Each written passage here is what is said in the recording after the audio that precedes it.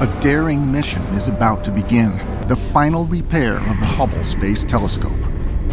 It's a mission so dangerous that for years NASA refused even to attempt the Hubble Space Telescope.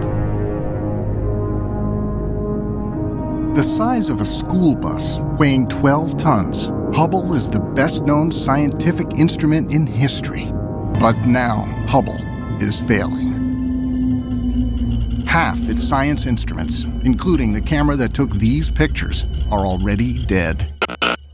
3 out of 6 gyros have died. Batteries are getting old. And 2 science instruments have stopped working.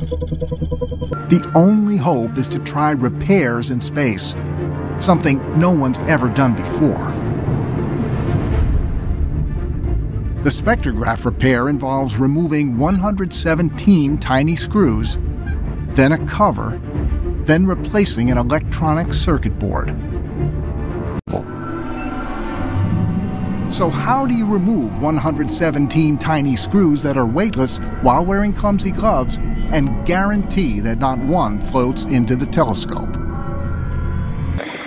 In space, even one screw floating into Hubble could trash the telescope forever.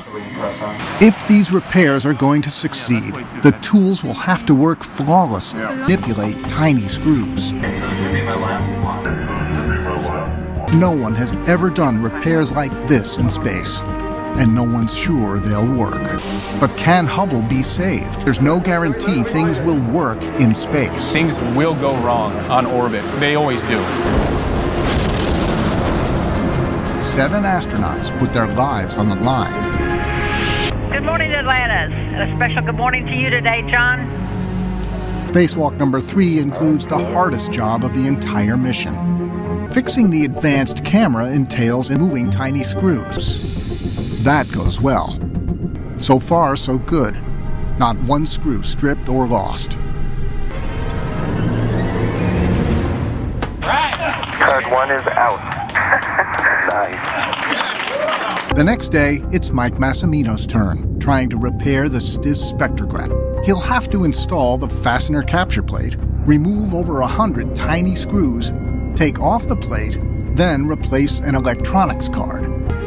It ends up going 8 hours and 2 minutes, but they get the job done.